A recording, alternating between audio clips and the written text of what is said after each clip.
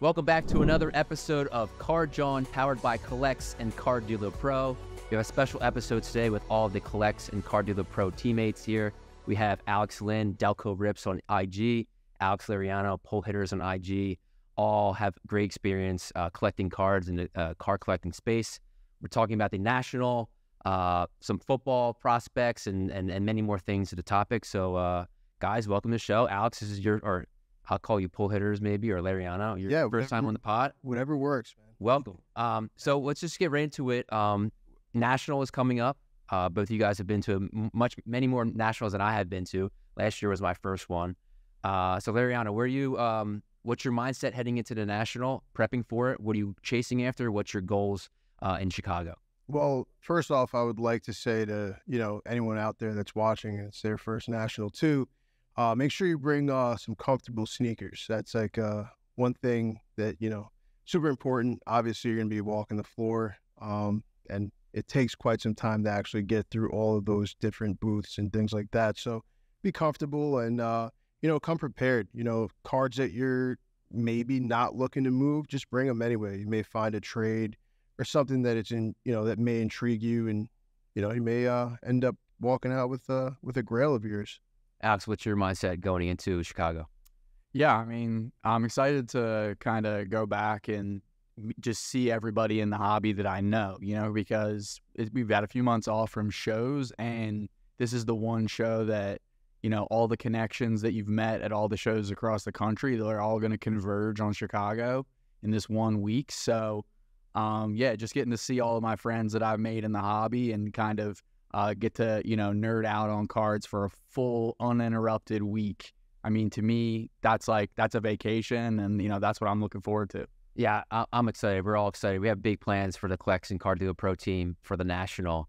But I was talking to Delco about this yesterday, that since we're driving out, or half of us are driving, flying, driving back, right? We might be more prone to buy more like loose end cards. Because now we have, because if I'm buying a row of 100 cards and go up to someone's table and buying it for $150, like I'm not putting it on the airplane. No way. So it's us three that are driving back, right? So I say we fill out Ted's minivan to the brim, get it lifted up, and we'll load it with cards. I must say, for me personally, I know what card I'm trying to go after at the National, and it's the 1982 Wrestling All-Star card of Hogan. I'm gonna get it in a low pop. I want to make sure that I want to get a PSA 3 or 4 or 5, whatever, crack it, and then submit for him to get signed, and then and then regrade it again. So I know exactly what I'm going for. Yeah, you have a really I have agenda. Yeah. Yeah. I mean, I do have some LeBron James Topps Chrome PSA 5, BGS 3. Like I have some wiggle room to Mahomes, I think PSA 8 rookie. So I have some leverage to get it. I don't know how much it will cost yet, but we'll see. Any Alex, any particular? I don't have like one particular card. Like, I was always after the 96 AI refractor, and now that I've kind of hit that like in one card, but I'm looking for Jalen Hurts. Like to me, coming off of that season last year, plus the improvements that the Eagles made in the draft, I think he's undervalued versus other plays, and especially versus the newer guys. Ritter, Love, all those guys, right? Anyone that's new from this season, if you look at Jalen Hurts and what he's accomplished and who's on the team and what, if you project the future a little bit, I think, he's prime for a buy. So, I'll probably look to bring a lot of my stuff and consolidate into like a bigger Jalen Hurts piece. Speaking of Jalen Hurts, tell everyone about your Jalen Hurts and Mahomes collection. Because I'm a big Hurts guy. I'm actually looking to move some Hurts at the National and get into some vintage baseball. I feel like, that holds a little bit more value, and it's, later down the line, I could look at it as a, maybe a better investment. Smart. Who are some guys that you're? I want a Jackie, man. I want a Jackie. Yeah, I just want a Jackie Robinson. Which one?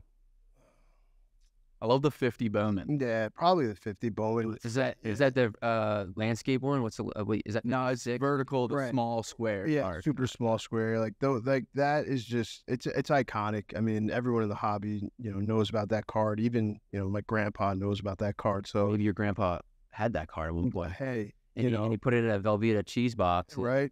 And like that dude who had the Mickey Mantle. Which, have you seen it came back like a PSA 6, I think? Wow, that's incredible. That is insane. It's I incredible. did not know that. Well, I mean, Velveeta. I think I commented on last night on Instagram. I said we got to call this the cheese mantle.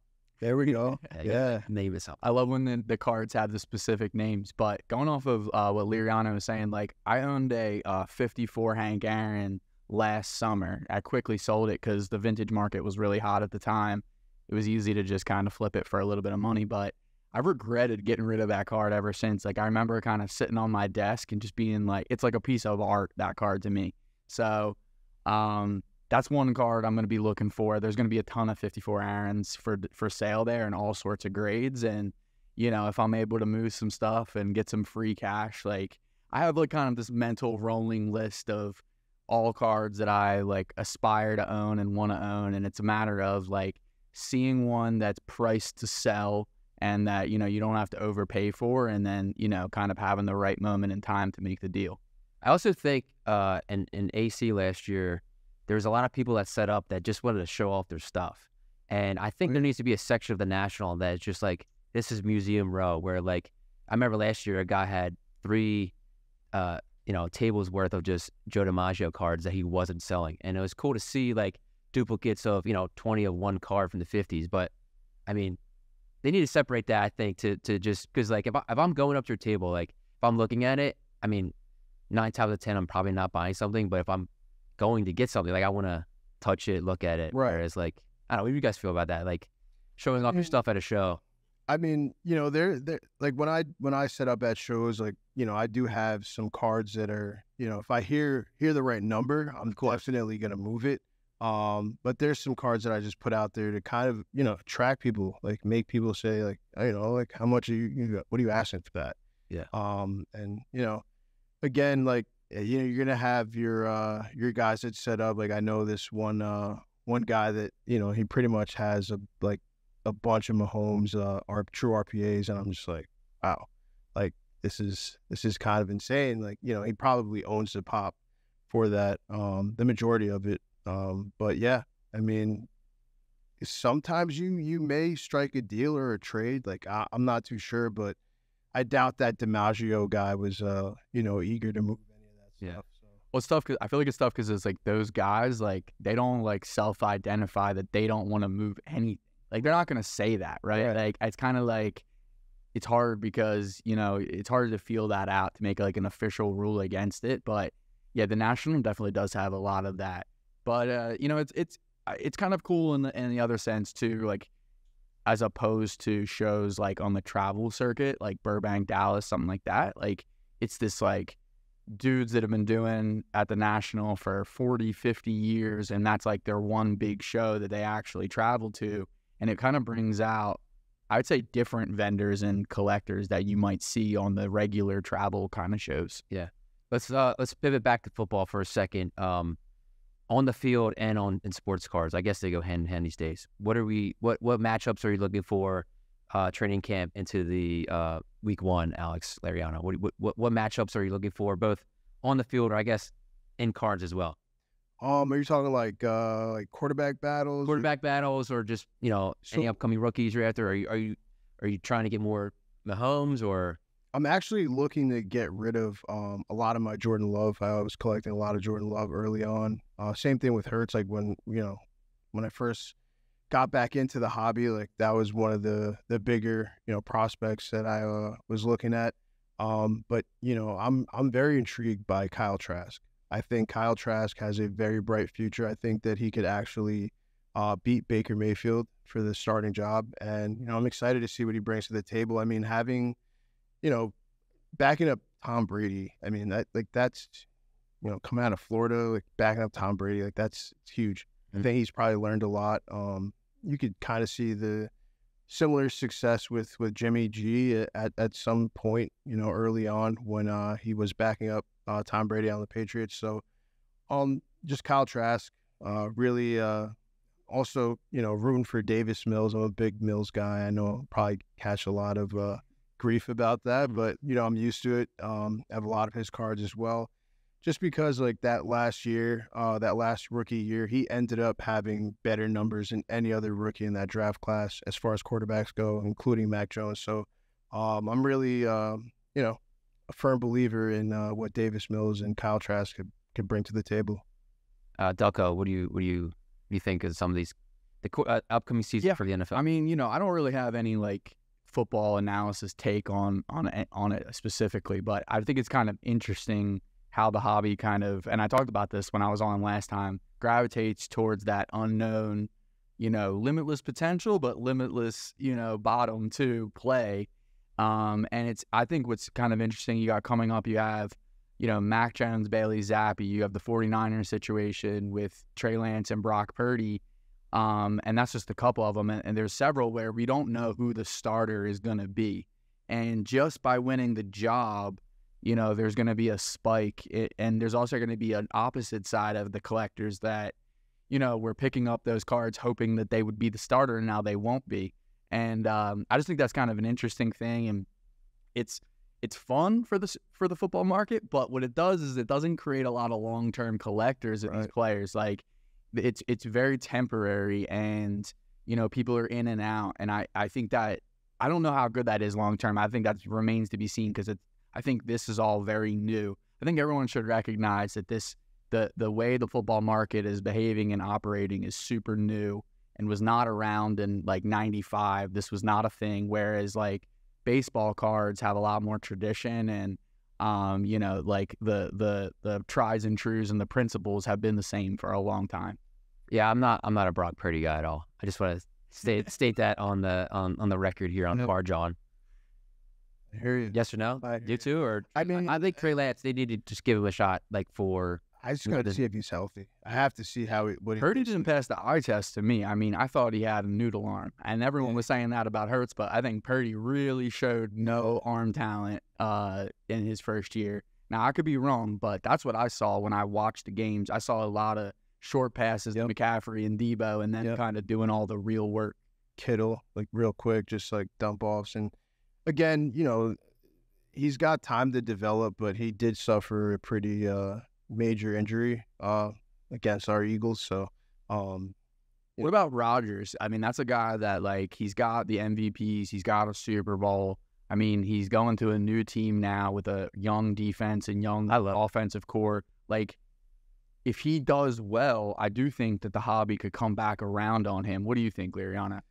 Personally, my dad's a Packers fan. So, I grew up watching, obviously, the Eagles because I'm a big Eagles guy. And, my dad always mentioned, like, Bart Starr, Brett Favre. And he always said, watch out for this kid, Aaron Rodgers.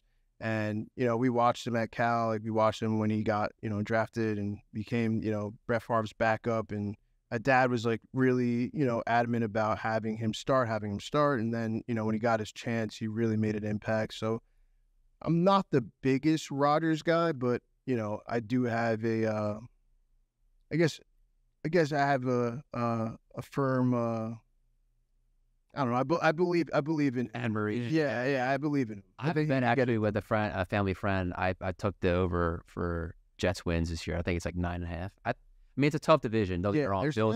Their schedule doesn't look too tough though. The first five, I forget. First 5 games are pretty tough. I think they versus Bills, Cowboys.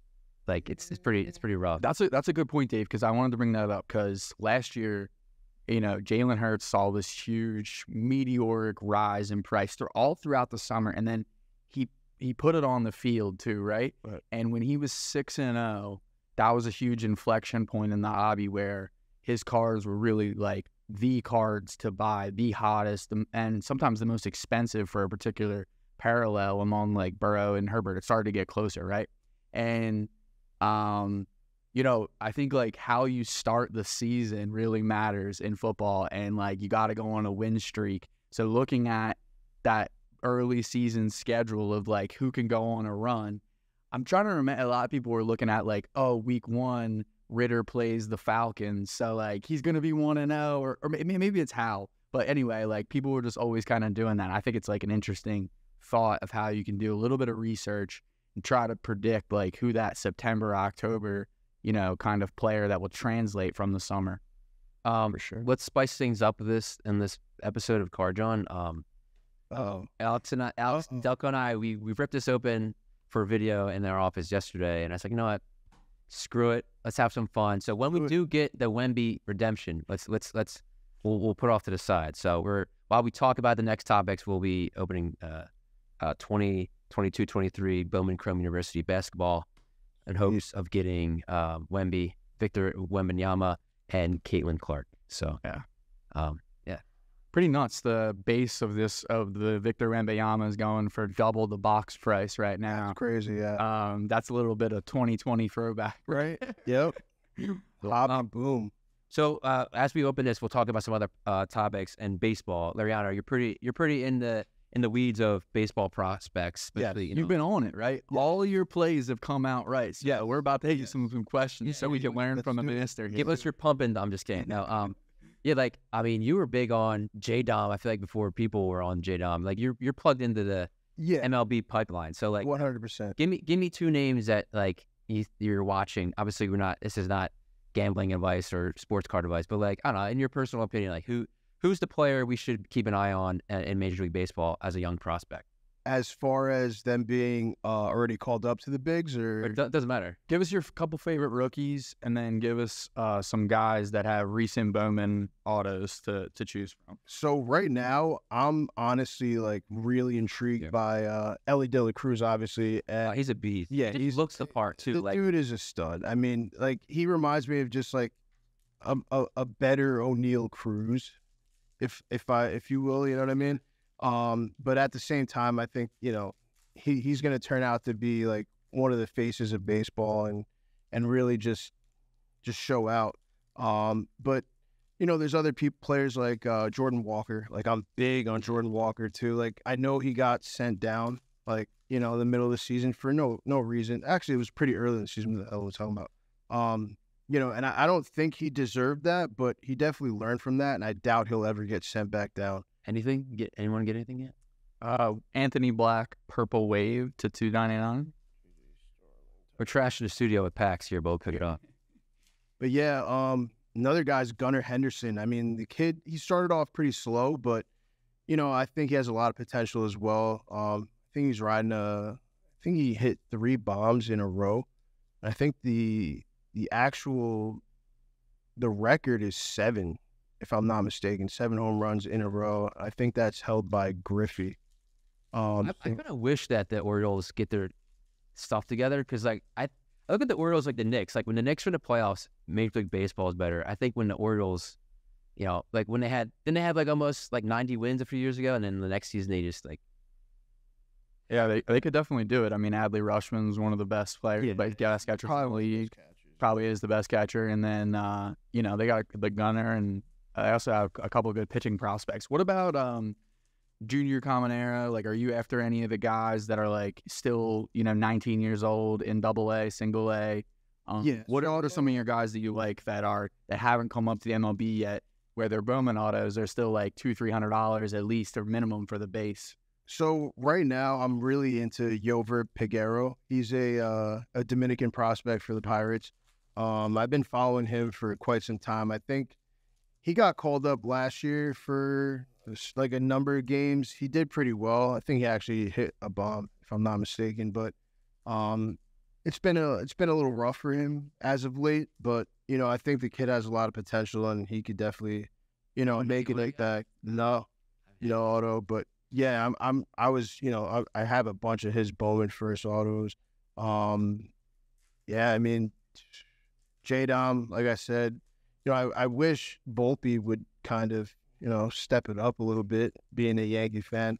Still got a lot of time. Yeah, it's early, but at the same time, it's like you see these other guys, like even like Zach Neto, like he didn't even go to AAA. Like he went straight from college to the pros, and he's making a huge impact. Jeez, I got nothing.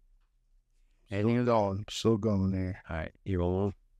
All right, let's get into our next topic. What's your PC grail? You guys have anyone? Oh, yeah, big time.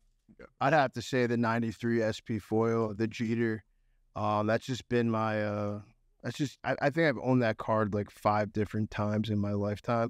It's just been a card that's like a staple in my household back in New York. And, you know, again, like going back to how I got into cards and everything like that, like my dad used to take me to shows and we'd see the foil and we'd be like, no, you know, we get the paper, you know, 92 draft pick card. And finally I was able to, you know, save some money up during the summer, picked one up raw and got it graded, and I think it came back like a PSA 7, which is not bad for that card because that card has a lot of auto.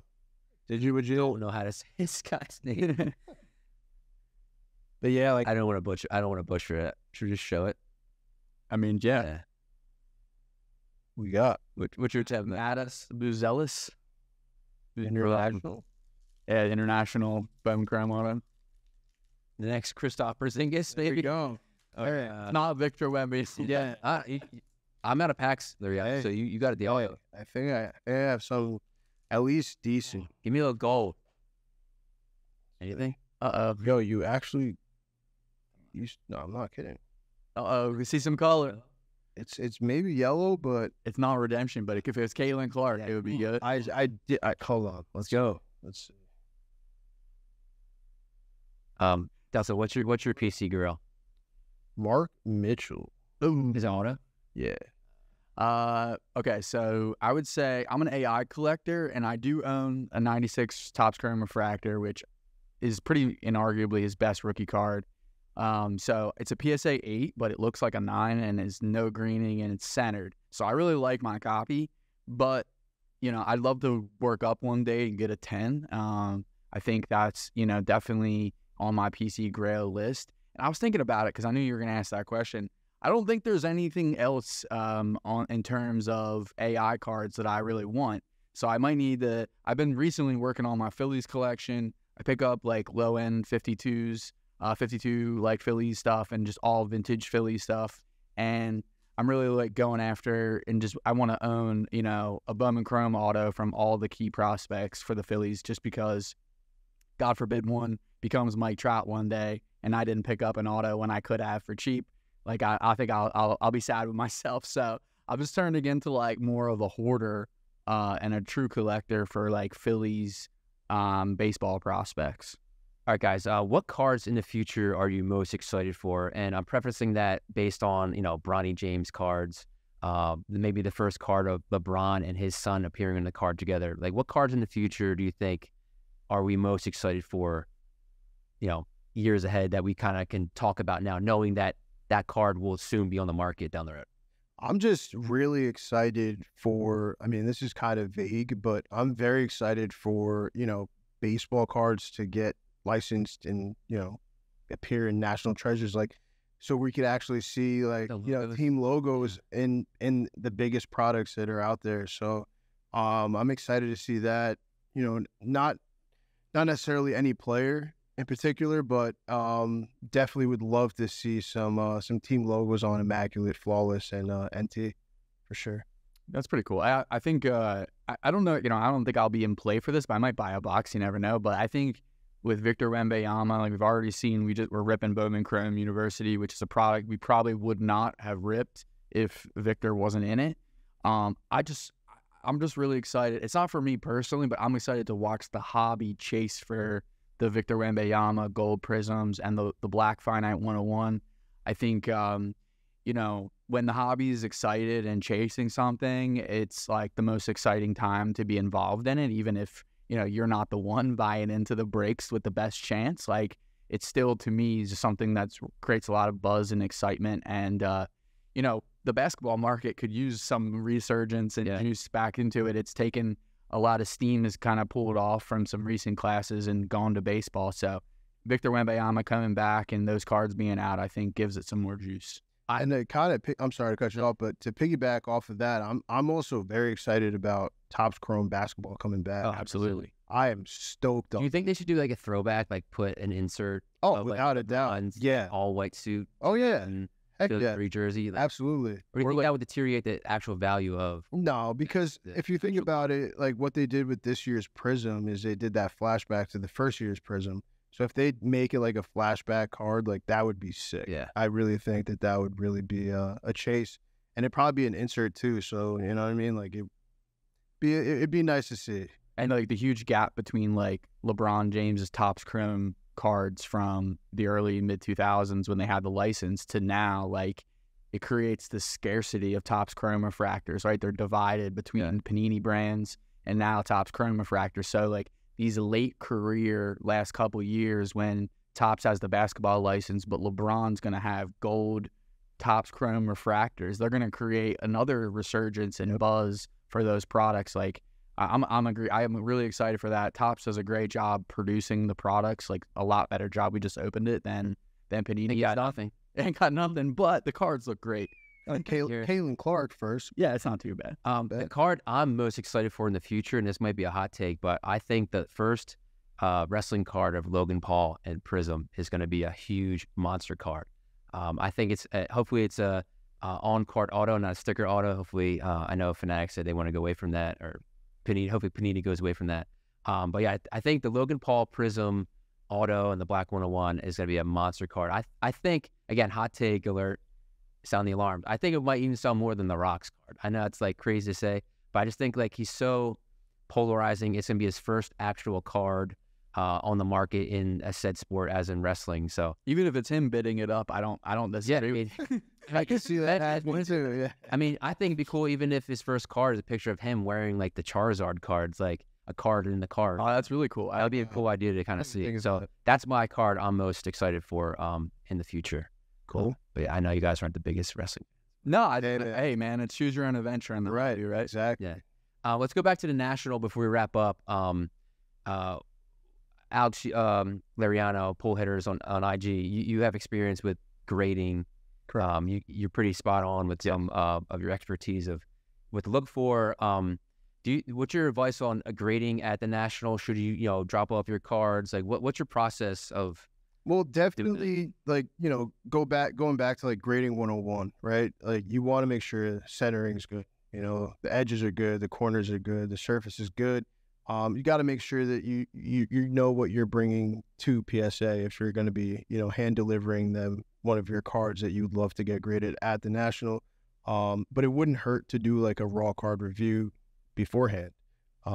But at the same time, grading is very tedious. It definitely differentiates, per product, paper cards versus chrome cards, things like that. You'll find different defects and different, approaches as to how you'd actually assess the card, depending on what it actually is. So I think getting a raw card review, or just knowing if you know how to grade a card, if you're, if you received some 9s or 10s, like, hey, like, by all means, it would be the most ideal thing for you to do is to, bring it to PSA. Like they're right there. I actually did that, back in 2021 at the National in Chicago. I did a red cracked ice Corbin Carroll. I actually did a crossover from BGS. It was a BGS 9.5, and it turned out to become a PSA 10. So was pretty stoked on that. And yeah, I mean, that's my take on it. Just go in there with confidence. Obviously, if you know grading, like, just send it. Let's go. I think actually I have also been better at like inspecting. I mean, I don't have the expertise you have, Liriano, but like even when I showed you the LeBron refractor that I had, I looked at it and it looked a little, not bent. What's the word I'm looking for? Like bowed, yeah. Right. And I knew it was going to be in my mind, I'm like, oh, it's a 10, but I knew when I got it back, it was a 9, and it did come back a 9. Hey, 9's still mint. That's my big thing. 9's still mint. Yeah. True. Delco Rips, any other tidbits on the National you want to bring up? Yeah, I think with the same day grading stuff, like, I think it's like really fun experience just as a collector to do at the National, something to do. So, I mean, it is a little bit more expensive, but if you have the opportunity to buy something to grade and just experience that, I personally have had a ton of fun with that. Like, it's a great experience to submit a card one day, maybe the next day, or even later on that afternoon, get it back fully encased, and, you see the outcome. It's fun. So a couple things I look for cards that I'm going to do that. If I don't already have the cards to bring from home, I'm looking for sealed stuff, typically from Panini or from Topps, like a redemption. And the reason is because I know that it hasn't come out, touched anybody's paws, dropped on the ground, anything like that. It's sealed.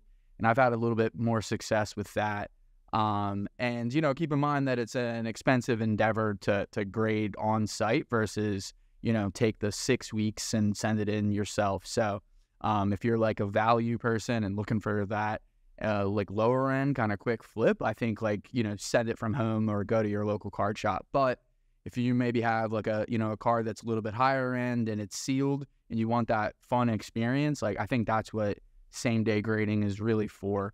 Also, if you don't feel like you want to mail it there and you have like the security reasons and you just want to hand it in person. What about I want to participate in it this year for the first time is the national black boxes. Oh, yeah. What's your guys' advice of getting those, stocking up now to be prepared for that moment at the national? So wow. So last year's national, you know, I had a couple of redemptions with me, and I submitted them to Panini, and I ended up getting a Jalen Hurts on card auto inscripted Go Birds 101. It's Black Box 101. Nice. And then an Acuna one, a Black Box 101 as well, auto, immaculate auto.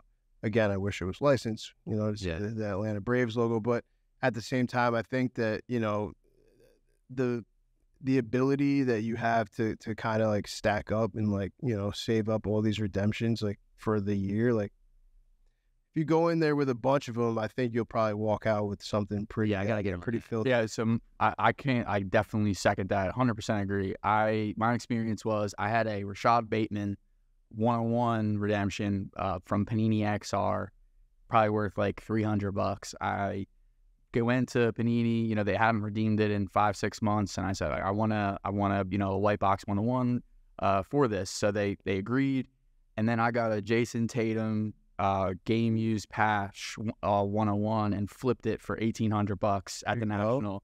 So I took like easily win. I definitely recommend it, especially if it's a card that you're kind of like lukewarm about or you want to sell right away.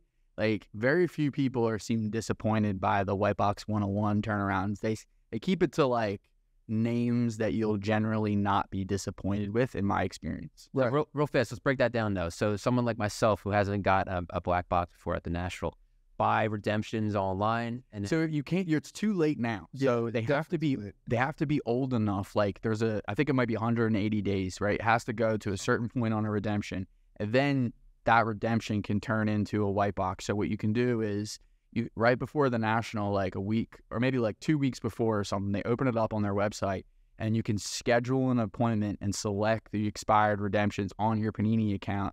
Schedule an appointment to meet with Panini, and that's the official way. And then once you meet with them, you talk about the valuations of them, and then they give you the white box sealed that's like in a particular sport and then with a particular value. And then you have a really fun box to open, a mystery box that you don't know what it is. That's the best part. Like when I saw the Jalen Hurts, I was like, no way. I know, it's like your guy. Yeah, right. They handpicked this for me. So. I remember last year's national, I walked by a dude who opened up a Zion 101, but at that time, Zion was a lot different than exactly. Hey, I take the Zion 101 or the 101 even. Yeah, that's someone that maybe, you know, people are sleeping on. Yeah, that they weren't, you know, back in the day. The revenge tour, right? Zion coming soon. All right, cool. So we're gonna be set up at the National, CollX and Card Dealer Pro. We're working on something really, really cool at the National. We don't want to get into it too soon now, but it's a really cool idea, really cool marketing, fan experience, collector experience that we're working on. I think it's gonna be a top of the town National. People can, I guess I'll just stop there because don't give too much. They will see for themselves. Just see for yourself. But stop by our booth. We don't know our booth number yet as we're filming this episode, but Nationals will be a great time. We're gonna make a loud presence there with the CollX and Card Dealer Pro team, and it should be fun. Definitely. Any parting words? No, thank you for having me on, man. Really. How do people follow you on IG? Just hit me up on @PullHitters. Delco Rips on IG. @Delco Rips, and I'll give a little plug. The Brotherly Love Card Show on July 23rd. Be sure to come out if you're in South Jersey as well. Absolutely, and make sure to don't if you have any customer service emails, Alex Liriano is going through them. So he's going through a lot of stuff. But that's one of the things that it's technology, right? It happens. All right, guys. So thanks for being on. That's Delco Rips. Pull hitters, Alex Lynn, Alex Liriano, 2 Alexes on the team, but we go by nicknames here at the office. Thank you so much for watching this episode of Car Jawn, powered by CollX and Car Dealer Pro. We'll see you at the National, and we'll see you on the next episode.